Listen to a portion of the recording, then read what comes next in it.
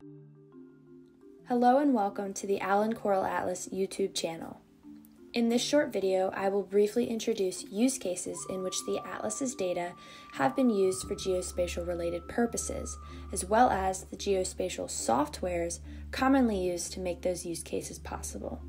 Let's jump in.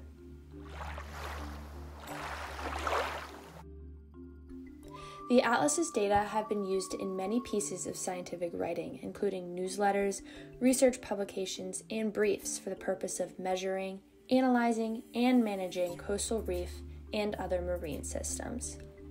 Two of the main mapping softwares used by conservationists in coordination with the Atlas's data are QGIS and Esri's ArcGIS.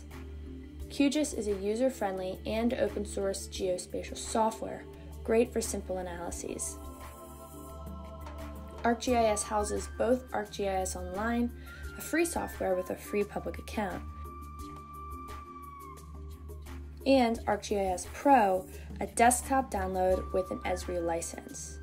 While ArcGIS Pro does have a price, it works faster and is able to handle more complex analyses, as well as stores your data and products on your own personal computer.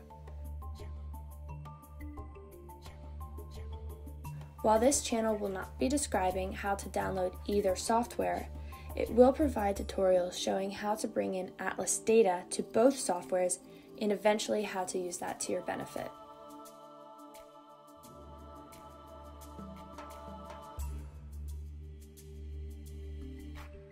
Thank you for watching, and please tune back for GIS-specific tutorials using the Allen Coral Atlas.